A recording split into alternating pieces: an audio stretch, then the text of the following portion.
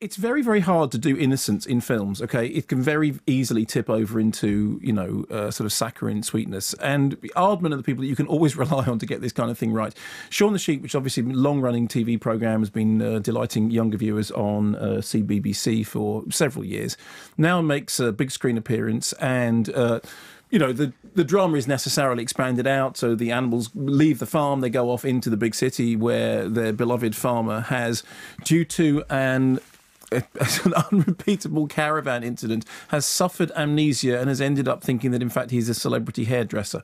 And so the animals are running around in the big city attempting to track down the farmer and find out what's happened to him. So I went in thinking, please don't let me down, Aardman. I want this to be as good as Wallace and Gromit. I want this to be as good as all, the other Aardmans that I've really, really loved, but aware that obviously the source material plays particularly young. Plus, it's a slightly harder ask because there's no dialogue in it. The whole thing about Shaun the Sheep is that Shaun the Sheep doesn't talk. Shaun the Sheep bars. We can't play you a clip because there isn't any dialogue. It's basically a silent movie. But here is a little bit of Justin Fletcher, who is who does the voice of Shaun the Sheep, who also does on CBBS Justin, Mr. Tumble, Grandad Tumble, Baby Tumble, King Tumble, loads and loads of people. Here's a little bit of him talking about it.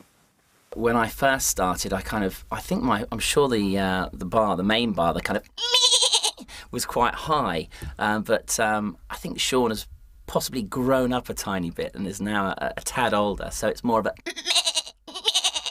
but there's so many expressions, for instance, if Shaun is sad, there's a lot of like you can do a little crying kind of. But then, of course, Shaun could be very happy as well with a giggle in the bar, so it's more like that. Now, I know that listening to those... That's good. It is, though. And honestly, I started watching the film and I wanted it to work. I wanted it to... 5 minutes in, it was just like, this is it. There are... I used to say, back in the days of Woody... when you and I were on Radio 1, I used to say there's only two things you can rely on, Woody Allen and Disney, OK? Well... They may not be the most reliable things anymore, but Aardman just never let you down. I just sat there with a smile on my face thinking, this is lovely. I can feel my soul being scrubbed clean. For a start, it's to do with the fact that the detail and, the physicality of their animation is terrific. When you haven't got voices to make the jokes, you have to do it all with expression, with physical expression, with facial expression, and their animators understand how to do that better than most people. They also have a wonderfully cinematic sense, although it retains that kind of intimacy, that domesticity, the thing that everybody actually likes about Shaun the Sheep, which is that it's fairly small adventures. Even when they're transferred onto this bigger canvas, it still remains about little gestures and little movements. Actually, it's a really, really exciting story, despite the fact that it becomes so surreal that at one point all the sheep get together to dress up as a pantomime horse for reasons which I cannot begin to explain. And I just sat there thinking...